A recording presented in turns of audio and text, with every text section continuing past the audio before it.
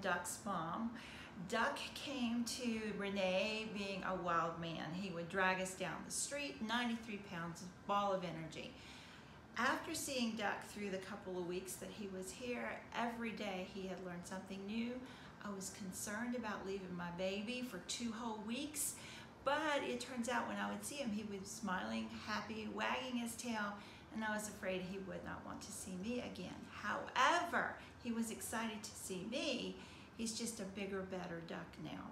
He listens, he walks on. Without a leash, he heels. Awesome, amazing dog. My neighbors are excited that Duck has come to Canine Off-Leash.